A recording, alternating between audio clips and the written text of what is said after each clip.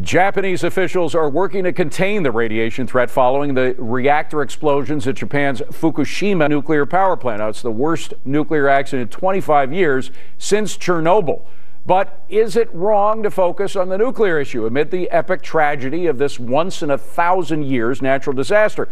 Conservative columnist Coulter says even Chernobyl actually wasn't that bad. What do you mean by that, Ann? Well, it was bad. It wasn't as bad as was predicted. They were predicting tens of thousands of deaths. In the end, it was about 4,000. And of course, the point with Chernobyl is you can't compare anything in the Soviet Union to the free world. Right. This reactor in Chernobyl had no containment at all. The Soviet Union obviously did not care about the lives of its citizens, thus the Ukrainian famine. I mean, you couldn't farm if you were going, well, look at what happened in the Soviet Union. All those Ukrainians were starved to death. And similarly, I mean, they were just technologically primitives. They would go to the World's Fair and looked at flush toilets like it was, oh, a nuclear reactor. No, they couldn't make jello in the Soviet Union. So you cannot compare a Soviet-made nuclear power plant to anything in the free world. And I think the most important point is what saves lives is wealth, is a prosperous capitalist economy. And thus, for example, compare Haiti to Japan. Right. Japan had a worse earthquake. They're sitting right on top of a fault line. By about 1,000 times worse in terms of the Richter scale. And we're talking about a few thousand deaths. We don't know exactly how many, and I'm not discounting them, but 300,000. But back to the nuclear. I mean, Americans care a lot about the safety of their nuclear plants. One plant in San Clemente, California is right in a fault line. It's right next to the water, and it's only capable of defending itself against a 7.8 earthquake. So if, God forbid, we have a 9 or anything above 7.8, we could have problems with our reactor. True, but even that isn't comparable to what's happening in Japan. Japan is a tiny, skinny little country. There's limits to where they can put their nuclear power plants.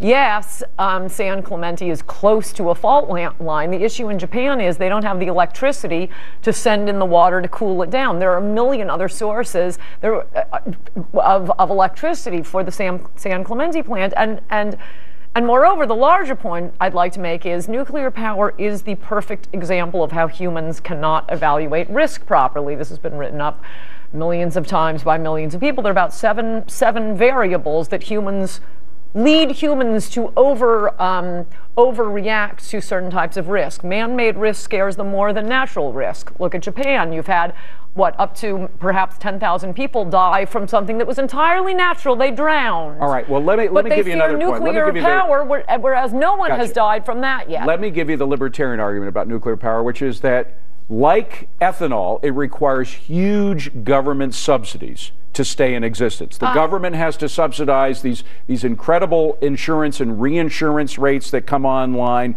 If the government was to back out of doing that subsidization, the nuclear industry would die. The same would not happen with gas or coal or oil. I contest that. When you look at all of the costs that are imposed by the government allowing endless, pointless environmental lawsuits, by the government spending $18 billion for Yucca Mountain, and then Obama's energy secretary steps in the biggest news of 2009, which no one covered, and says, oh, nope, sorry, we're not going to store nuclear refuse in Yucca Mountain. We've just spent $18 million, and, oh, by the way, that means we can't have nuclear power plants because there's no place to store the waste. In the middle of a mountain, it's as safe as it could be, but, oh, Senator Reid is deferring to a majority of his illiterate, easily frightened soccer mom voters who can't evaluate risk properly. Despite all the rationality that is coming out of Coulter right now, do you think we will ultimately act rationally or irrationally based on what happened in Japan? It depends. You need statesmen to lead a country in something like this and not be taking a poll of morons. And unfortunately, everything about nuclear power hits the variables of what frightened. Why are people more afraid of flying on an airplane than driving in a car? Because they're in control of the car. Something being out of their control frightens them more. It's hysteria. Same thing with wasp stings versus sharks. People fear something that's a large event as opposed to many small events more. Every single aspect of nuclear power hits the variable that makes people overestimate the risk. You have a new book, by the way. Is this your new book? No, but it might be my column this week. Okay. Coulter, great to see you. Thank you for being here. Our new studio, the new time, and everything. Appreciate it. Thank you. Come back and see us again.